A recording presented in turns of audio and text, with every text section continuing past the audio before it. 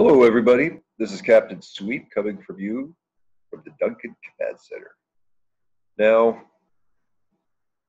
I've got a problem. I've actually got a lot of problems. You probably know some of them watching from afar. I don't quite fit into the norm. I don't quite want to do things the way everyone else does things. And my production value is a little low. And maybe my costumes, maybe my everything. But I do have something that I believe has value. But because maybe the things you're used to being kind of good, you might evaluate what it is I'm trying to say, perhaps not in the most positive vein. I've come to the conclusion that this may be so. Because there's the difference between Captain Sweep, the person, and the ideas coming through him. Now, this may or may not have grabbed your attention. Most probably not. Sounds like the beginning of a whole bunch of excuses for why Captain Sweep is not quite sailing the seas with his mighty fleet as he has been aiming at. Instead, he is in a rowboat.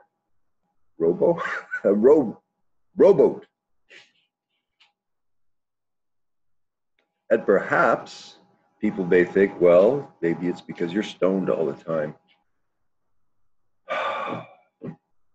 And if you're an artist, you might have that same sigh and go, well, just to put up with this planet, this is my vice of choice. And before I had to hide it because it was illegal, but now everyone does it anyway. So most people who do smoke it are usually quite a bit chill. Anyway, that's another topic. But what I'm trying to say is if you look at, let's say, this Team Synergy map behind here, it's a tool. It's a way of placing information. And the green here, this is potential, and this is probationary, and this is active.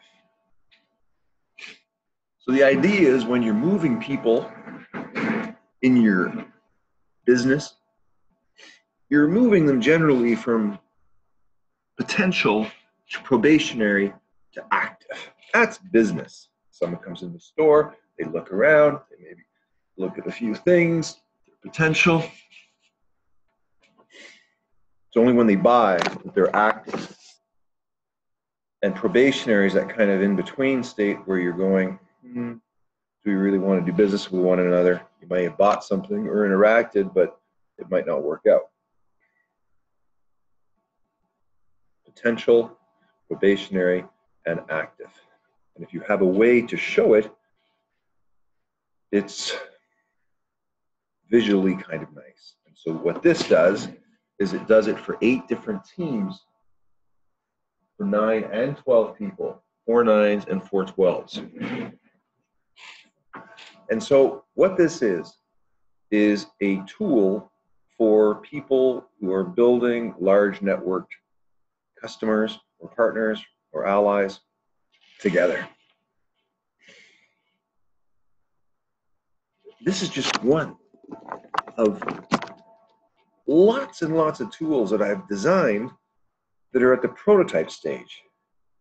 Because, I mean, I'm doing enough. I'm a bit of a hand. And I don't have like $10 million, $5 million, $3 million, or whatever that people go to get their IPO and get all their money. I don't want to do it that way. I actually don't think that's real. I think the money markets and business in general is insane these days. Like we've come to the point in our society where illusion has replaced reality.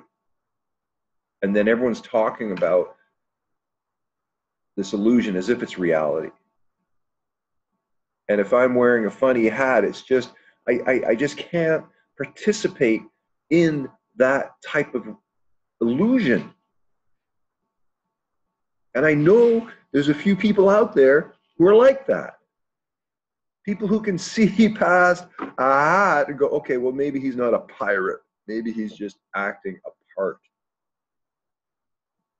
Maybe I just like having something nice on my head. And so I don't think people tend to talk honestly or authentically about the truth really of who you are and what you believe in, and how you may be sickened by the way the reality is because you have to participate in it.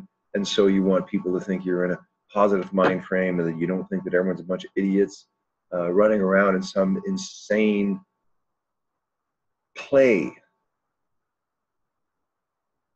But me, it's the internet. There's got to be 144 people out there. There's got to be 144 people on the planet who go, you know what? We want to try something new. And if you spent 30 years, 10 hours a day, mapping conceptual maps, maybe you just might have an idea that'll work.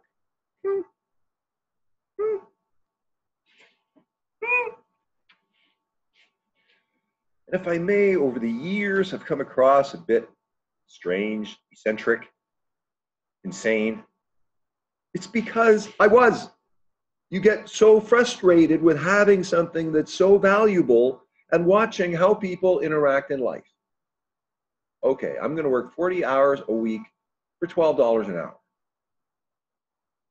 Give the best of my time to somebody who doesn't give a shit about me and isn't thinking of my best interests, is utilizing me like what? A slave.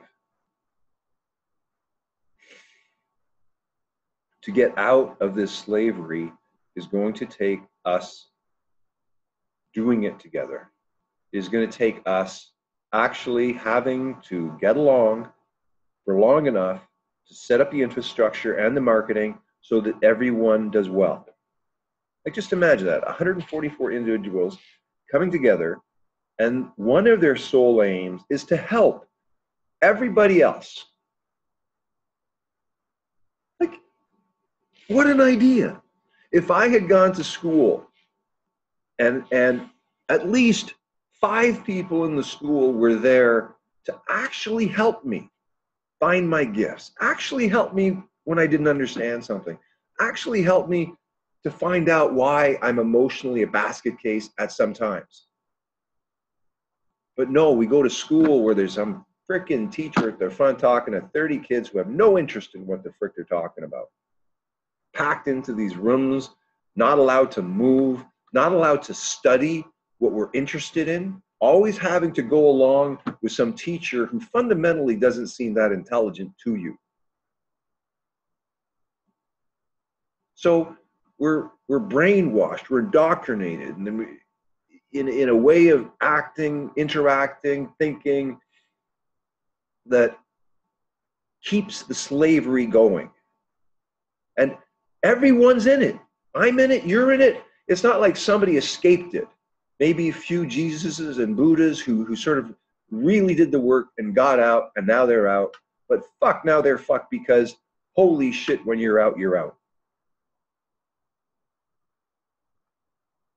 Right? If you do not go along with the system, if you are sort of a naysayer or a conspiracy theorist, or basically anyone who is sort of calling bullshit constantly, you're kind of kicked out. You're not really involved. You're not asked to the parties. You're not asked to be involved in the boards, the whatever it is. Even though you may be holding the actual remedy for the problems that everyone is facing.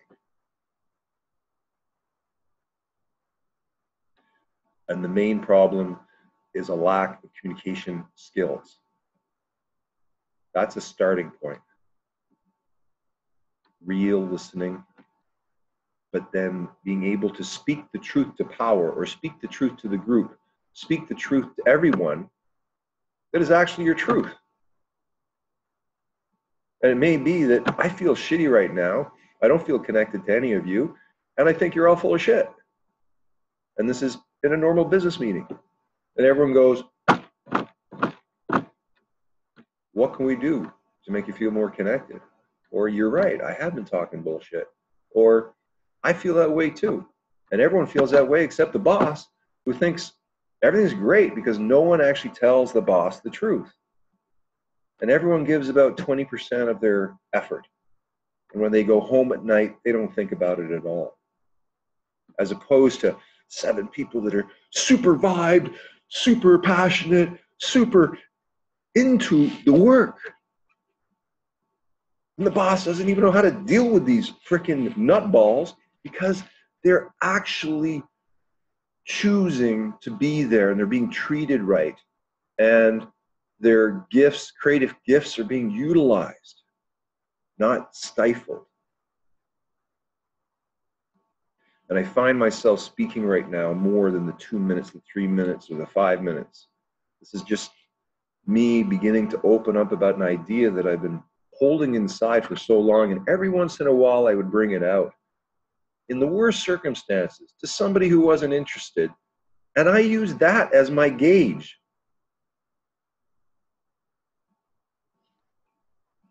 Just checking to see if I was recording.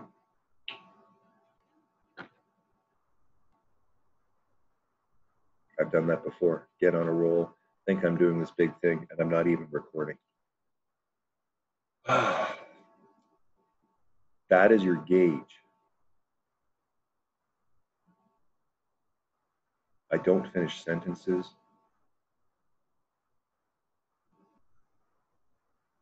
I can get bored very easily. I could just walk out of a room if I'm not interested. I have rude behaviors, I know. But it was my way of dealing with life. And some of them are weaknesses, and some of them are decisions, some of them are skills. But whoever I am is not what was portrayed to the world. It was only portrayed to the few that I spent time with. And around people I love, I don't feel eccentric or disassociated or weird. I like life. I like people. I love people. I love my friends. If I spend time with you, I spend time because I love being around you. We were learning. And I spent time with amazing people over the last 30 years. My whole trip has been trying to find spiritual truth. My whole trip has been attempting to make sense of this world. And that doesn't mean that I was good at it. And that doesn't mean that I'm better than you. That doesn't mean that I'm more spiritual than you. It only means that I had that interest and I studied it. And for me, it was like reading books most of the time. My spiritual masters or about spiritual masters. You know, I talk about it with friends who wanted to talk about it. And early on in life, I didn't know many people who did, or we didn't. I mean, before the age of 20, I had no religious or spiritual life. My mom took us to this Unitarian church. We got too rowdy.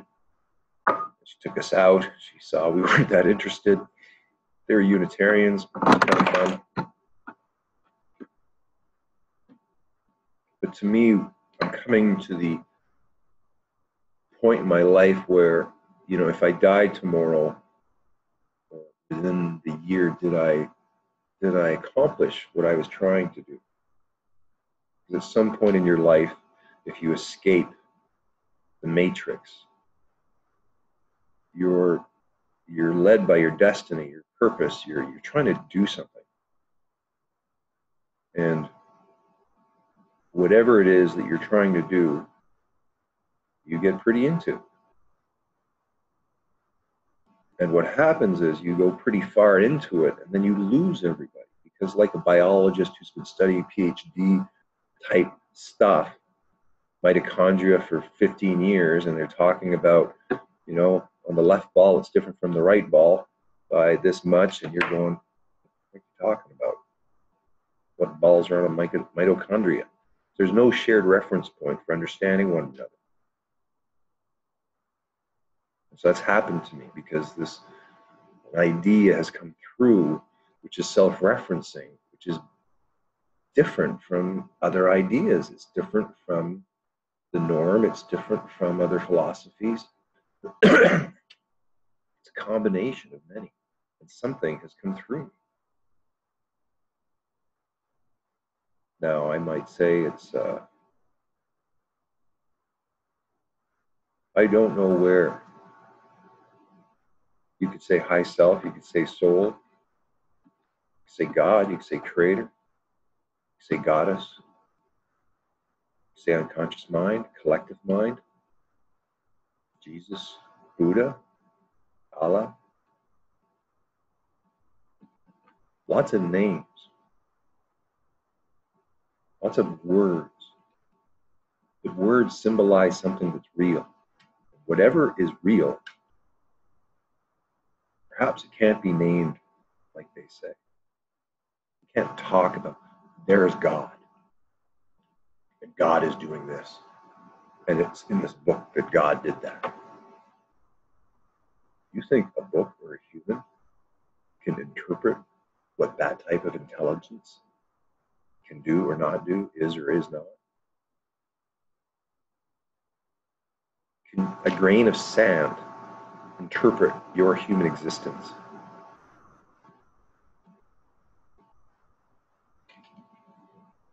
You know, we're dealing with some very, very big things now as humans.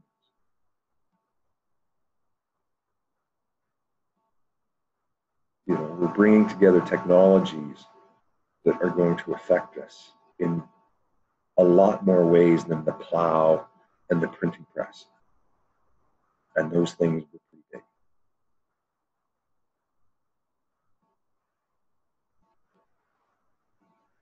big. I feel like I'm beginning to find my voice, where I don't feel a fear about what I'm going to say and how it's going to affect you, whether I'm pausing too long, whether I sound right or look good.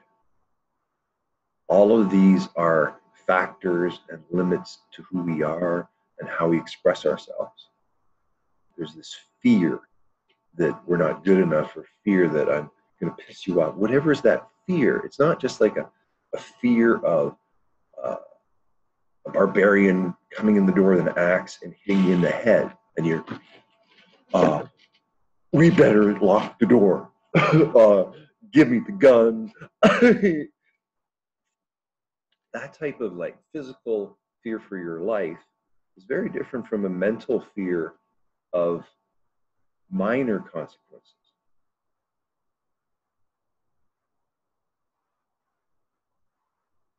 And I think when we're talking about fear, we have to distinguish between types of fear. Because certain types of fear are very subtle and stop you before you're going to do something. And that's different from, let's say, a general fear that, oh my God, I don't want to do it because I know this is going to happen. They're going to beat me up. Versus walk into a room and talk to a classroom of high school students.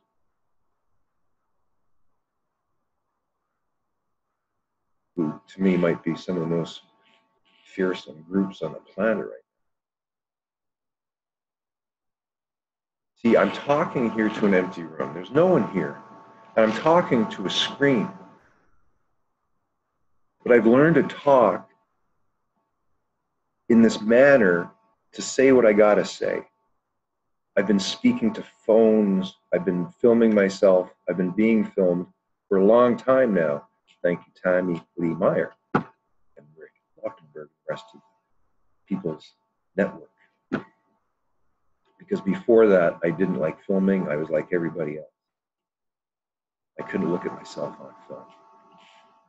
I didn't like how I looked. I didn't like how I sounded. And even now, when I see a hair coming out of my ear, or I see the wrinkles, the white hair, or whatever it is that I'm looking at, I'm oh God, this is what I look like. But there is a side of me that has accepted and looks at me and goes, you know, this is what you look like, whether good or bad, ugly or not. And I think a lot of people don't do this because of how they feel about themselves, about how they look. And yet they walk around all day, you know, doing what they're doing, and they're not hiding. You know, when you walk around in life, you have to accept this is what I look like, and no one is actually going, oh my God, look at them.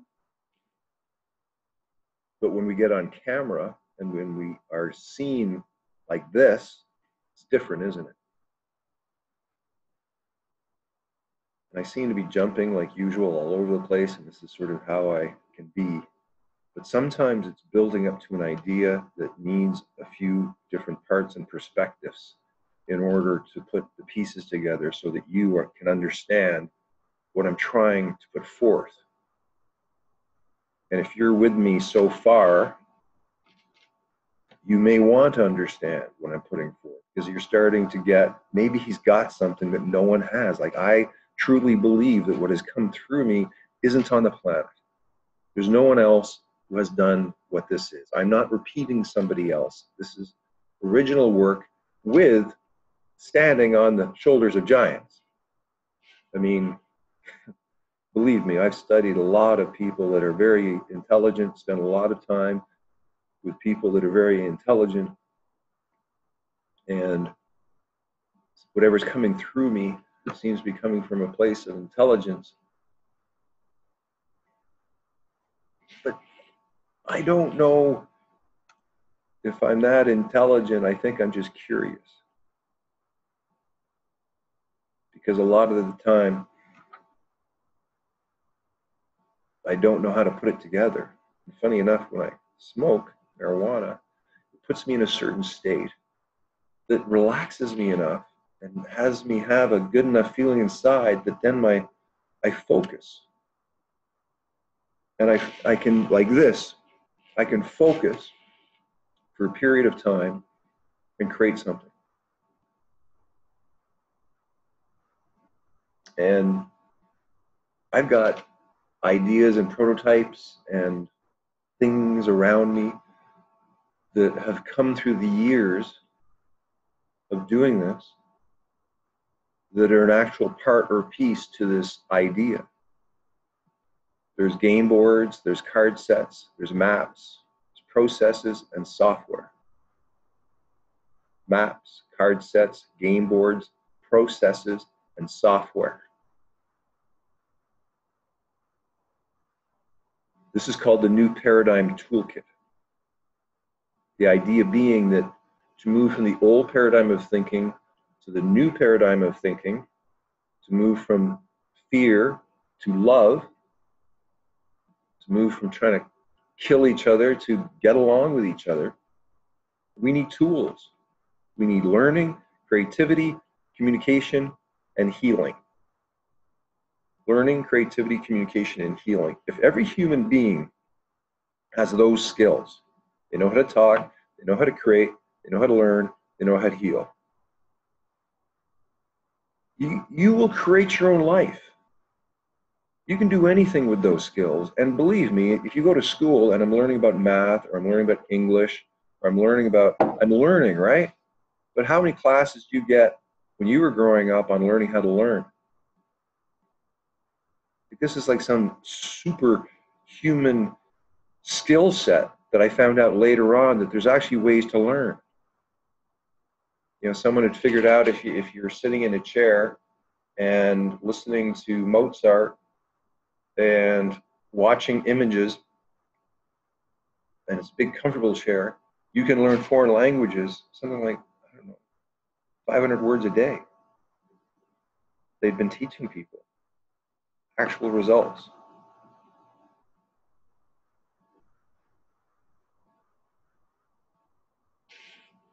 And what I see, this is what I think, I'm watching humans are getting dumber. Our schooling system doesn't work. And it doesn't work because its main aim is a control mechanism. And that's one of the problems I run into, let's say politically, about what I may be saying, is that I'm questioning the fundamental use and reality of all of our systems. And Buckminster Fuller said that we need to build a new system. And I agree with him. I don't think we can salvage what is there. It's corrupt. It's manipulated. And if the people that get involved,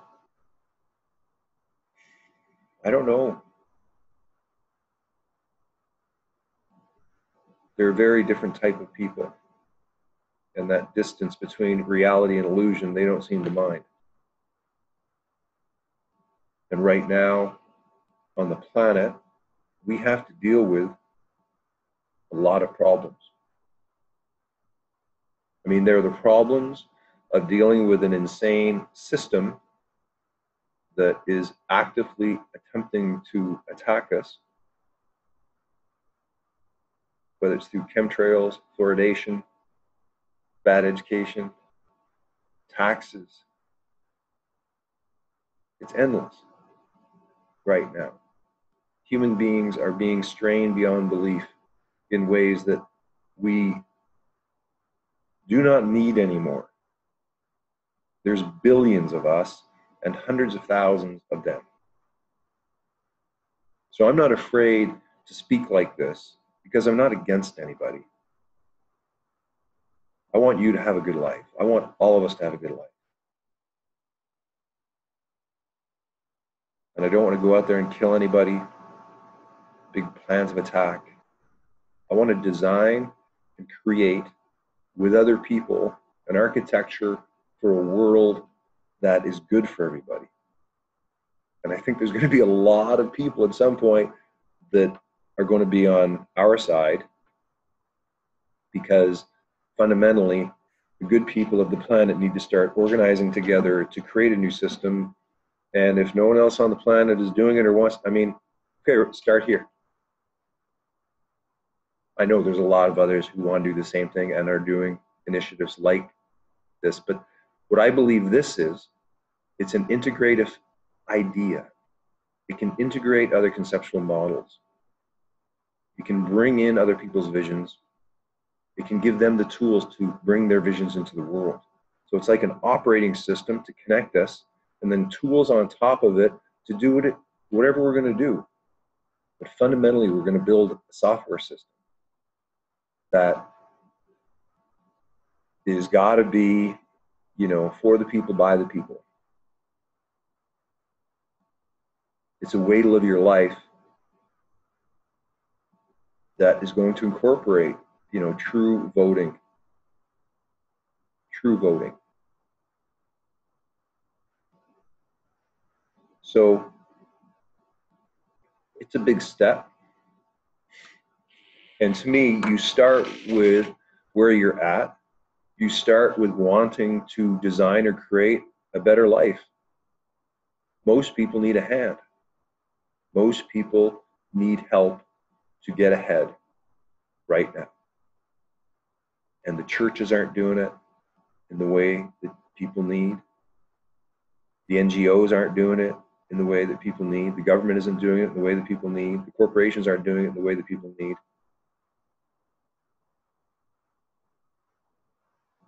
We can conceptually design structures of human interaction and then go through research, go through, true attempts for human beings to come together in new ways. And I call this a dream space. The space is actually a dream space. And in the dream space, anything can happen. I had a building in downtown Victoria for almost a year, 5,000 square feet, for nothing, given as a gift by a born-again Christian who I had met at a health fair outside of Conspiracy booth, and we had a chat for 5 minutes, and we just connected. We connected through spirit. We could both see that the other person was a genuine, spiritual seeker. He was coming through Christianity, and I was coming through whatever the heck I'm coming through. I won't even give it a but if it's Christian or Muslim or Jewish or Hindu, Buddhist, there's truth in them all. But we have to decide for ourselves which we're going to live. And to me, a religion, just the name, identifying with a dogma, identifying with a group of rules that have come through history right now, to me, it has to be truth. It has to be truth of time. And all of these old religions and dogmas have been fighting in certain ways.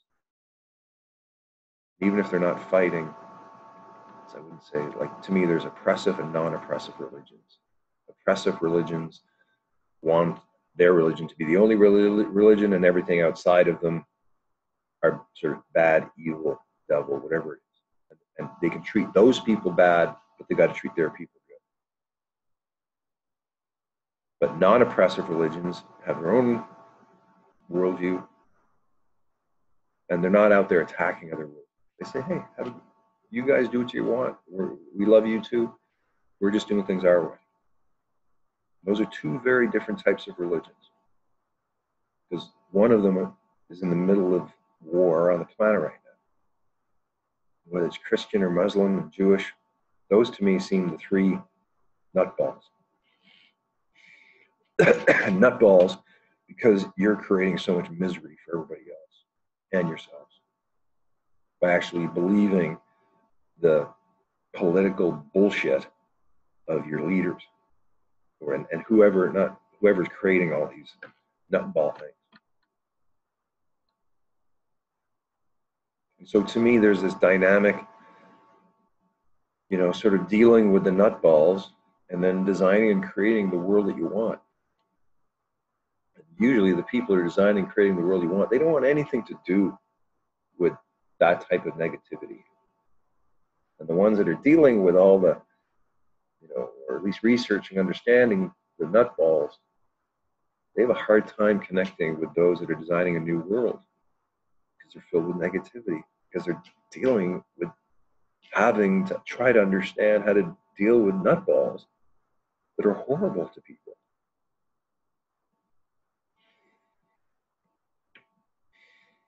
So I believe that in our time, within the next 10 years, this is it.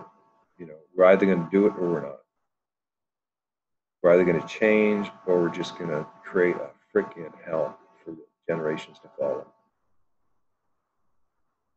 And you've got to see it, right? We are in a planetary emergency.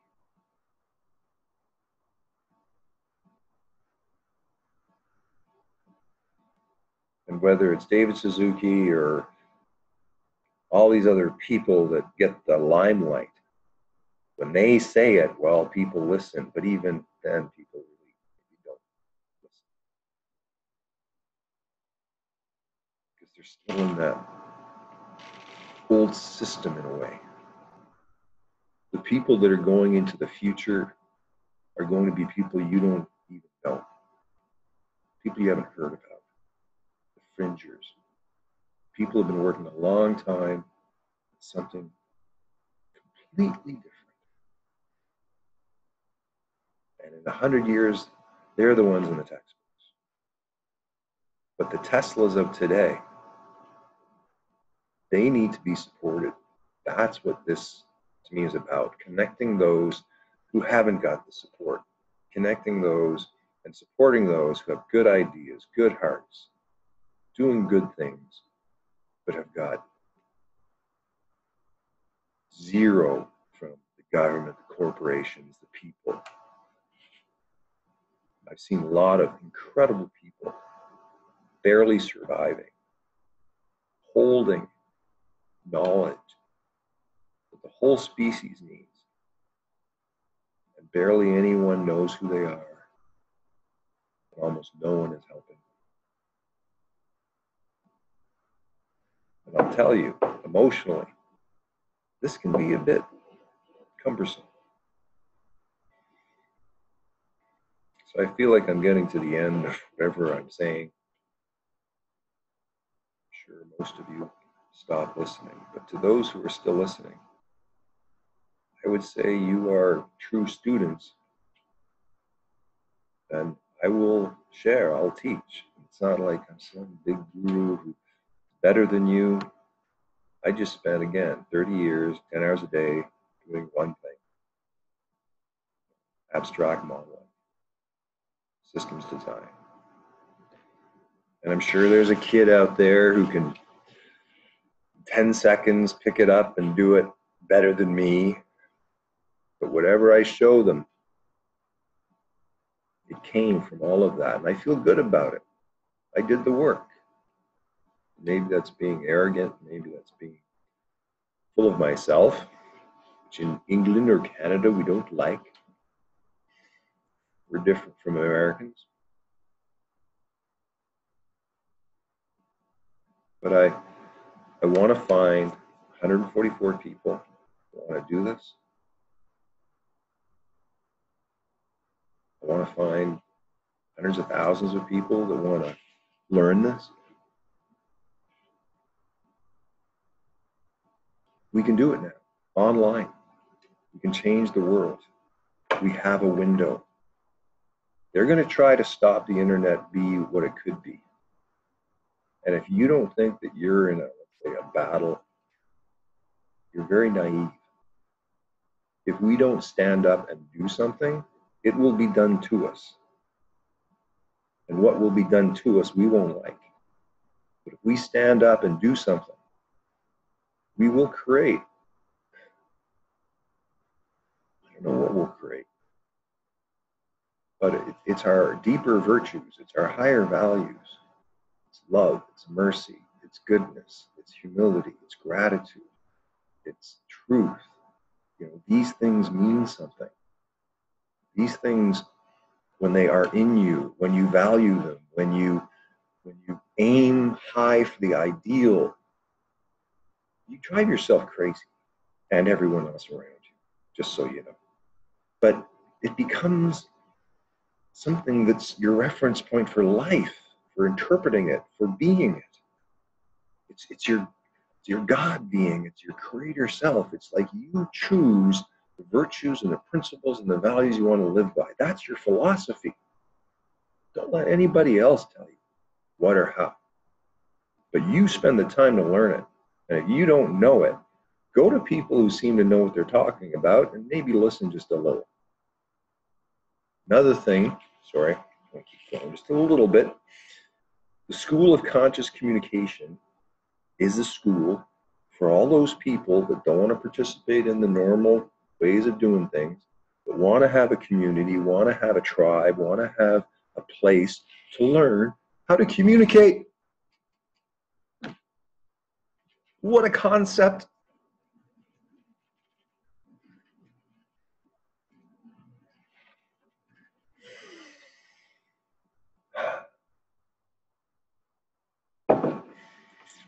This is the longest video I think I've done,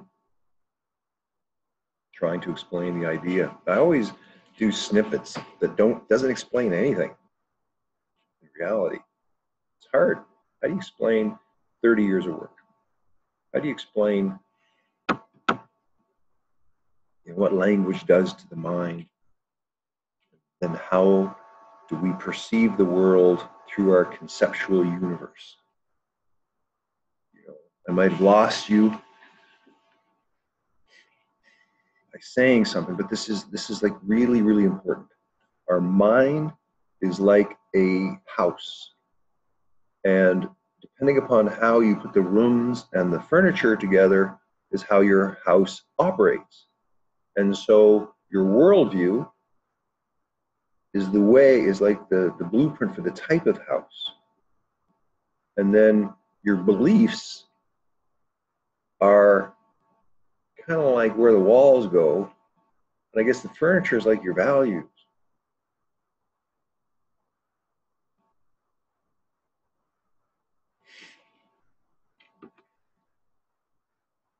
Sorry, I'm just thinking about that. I mean, that's sometimes metaphors or ideas come through that maybe you haven't thought of before, and you're just they just come through as you're talking.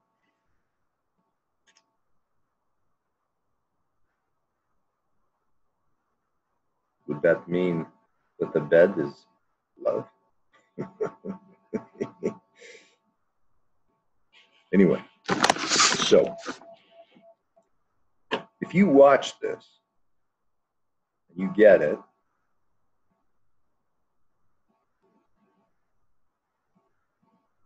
and you think I'm not full of shit, and you go, okay, sweet. Okay. We'll go to your school of conscious communication. We'll be one of your 144 people. And I know you're going to be an intense motherfucker. Imagine bringing 144 pirates together. I mean, that's why I like this. It's not like 144, la, la, la, la, la, la, la, la. It's 144 people that are a little bit probably pissed with life. It's the way it is. They want to change it. But they don't want to be screwed around. And if I'm the guy, the wizard, do you understand the kind of pressure? So I'm just saying, like, sometimes ease up. I'm going to make mistakes. I'm not like some, everything's going to be great. You know, I've got my limitations. One of the reasons I haven't come into the world much with this work is I don't really want to deal with human beings. They're nuts. Freaking nuts. They either love you like everything or hate you, and something in between, maybe. Like you're trying to do something. I mean, you just rub people the wrong way if you're trying to do something new.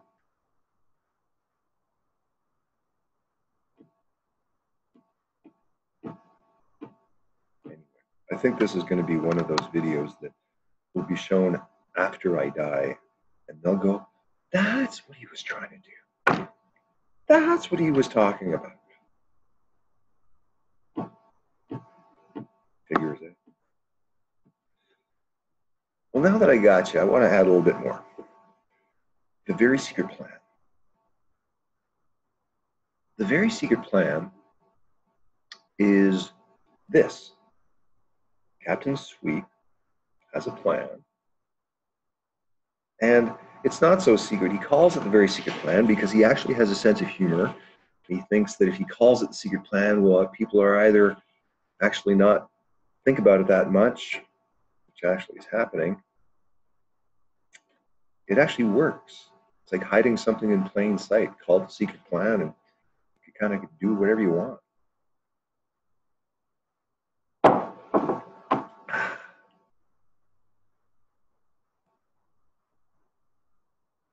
It's kind of nice being here with you. I've never had someone who was such a good listener. I've never had someone who's patiently letting Captain Sweet say what he's got to say. And I'll tell you something about romance. If you can listen to somebody's stories, you can witness the other person. If you can have a true curiosity about who that person is, that will make your relationships go way farther than anything else. We need witnesses for our life. For me to share this with you, it's important. At some point, I would want all my friends or anyone who's ever known me to watch this video, more so than any other video that I've ever done. I feel as if I'm starting to get this off my chest. And once you have, then maybe I can just sort of meditate, be quiet, and not really deal with any of you. Right, Delaney? Delaney. So many beautiful people that I know that need help. And they give a lot of help. Sometimes you give too much help, and then you get worn out. And if you're not getting it back, you don't even feel good about life. And I've seen that what's happened to myself and others because there's no container. I want to help the village. I want to help my community. I want to contribute to people's lives. I want people to go, that's a good guy. He's doing good things. But I find in this society, when you can live beside someone for 5 years and not even know who they are, we tend to go to our friends and our family, but we don't have a community. That's one of the biggest things that has been taken from us by the way the cities are designed, and the way our life has been designed. And whether it's in the plan or the School of Conscious Communication or a shared knowledge community, what I would like to see is everyone really liking each other, a very loving environment, a very supportive environment, and kind of like what I've heard of in Ubuntu, where if somebody maybe does something not so good, you bring them to the center and then everyone says something nice about the person and reminds them of who they are. Isn't that nice?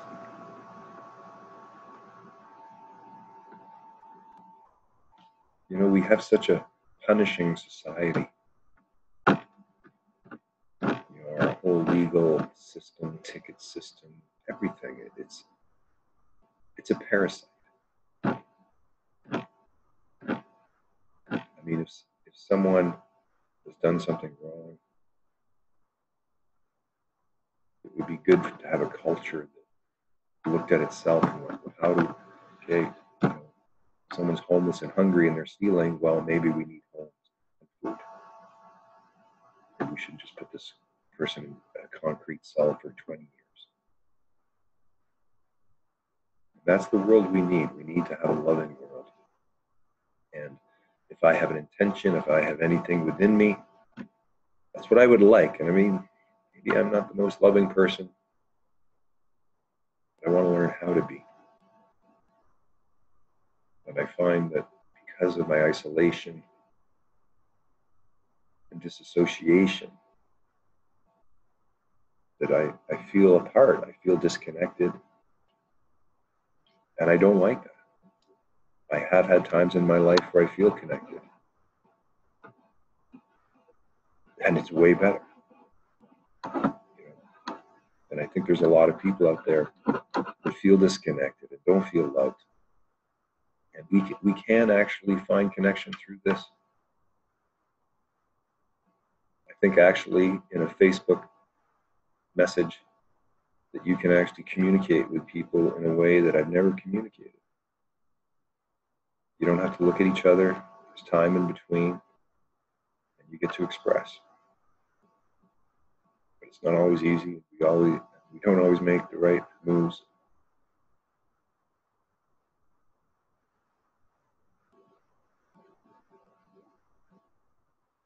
So, okay, I think I'm coming to the end. And if you're listening, I'm very appreciative.